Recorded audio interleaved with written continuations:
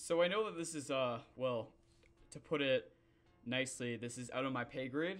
You can probably tell in my voice that I'm not incredibly experienced with world wars and just, honestly, just international politics. As many of the people I know in real life will say, I mostly only really talk, if I'm going to talk politically, I'm only going to talk about local politics, so provincial politics and federal politics.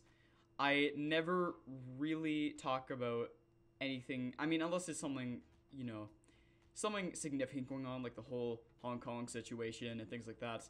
I don't usually talk about situations like that, especially on YouTube, because it's a wild west when it comes to talking about stuff like that on YouTube.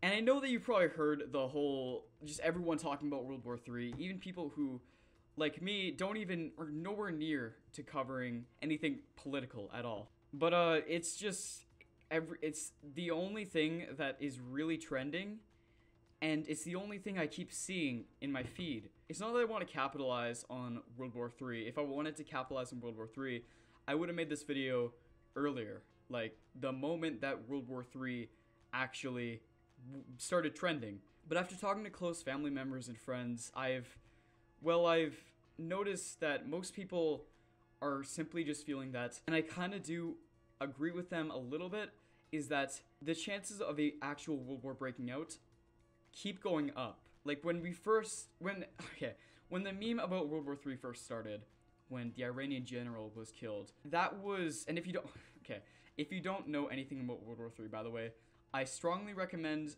that you go onto any other page on the internet. I'm going to be skipping past it because basically everyone watching this video already knows the situation. The whole reason I made this video was because Twitter literally, 20 minutes ago, put on the trending feed that, Iran launched a ballistic missile attack on an airbase where, of course, American troops were stationed.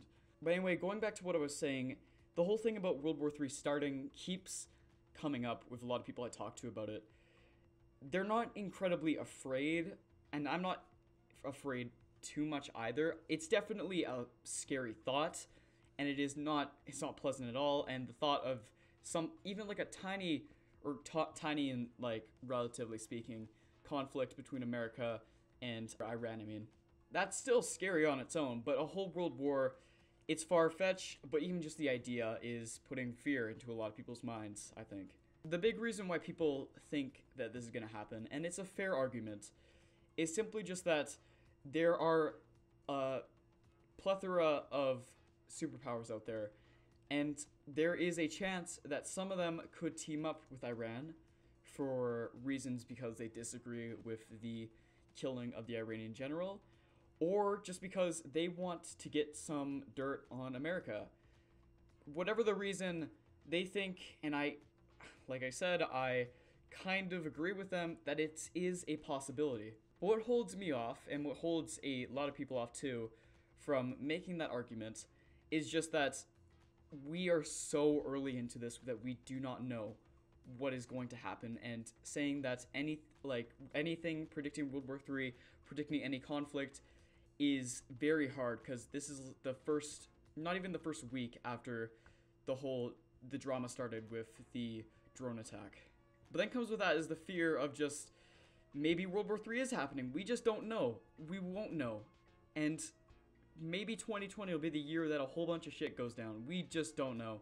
And we probably won't know. From what I get from it, it is so early to make the call about World War III. Regardless of the memes, regardless of everything, I don't think people should be freaking out just yet about World War III.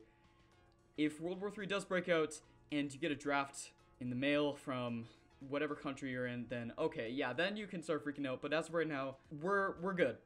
We're good. It's definitely, tensions are rising, but I feel like we don't need to start panicking just yet. And honestly, I just really hope that this all gets resolved before it turns into a world war, because it helps nobody on either side. But anyway, hope you enjoyed this video.